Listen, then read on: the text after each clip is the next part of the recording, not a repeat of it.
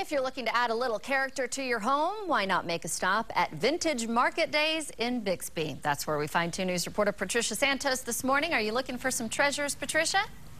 I have already found several treasures. Look at this. Who doesn't need a giant D? Why? Just because. Let me show you over here. We have a giant cotton candy sign as well. How about some old milk bottles? Yep. This will look really cute in your kitchen. I mean, this is just all kinds of different unique things that you can find.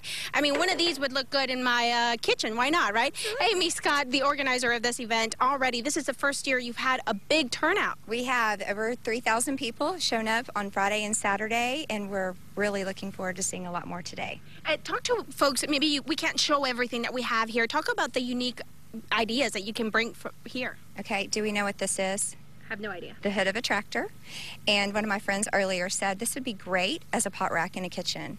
And the little cotton candy sign, you could just, as one item in a home, just for a conversation piece, just to add character and charm, hang it up in your kitchen. There's all kinds of, I just love like the little school bus over there and just signs and old doors. People love to use old doors now as chalkboards, and there's so many items out here that you just reuse and repurpose and upcycle.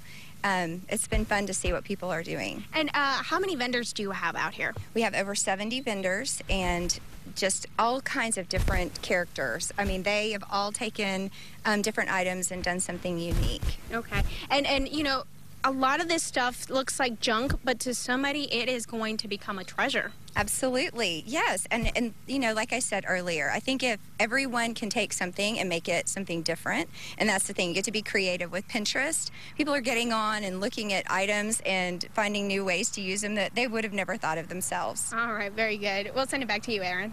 All right, thank you, Patricia. I wish I had the room in my house. All those things look great. Here is the information.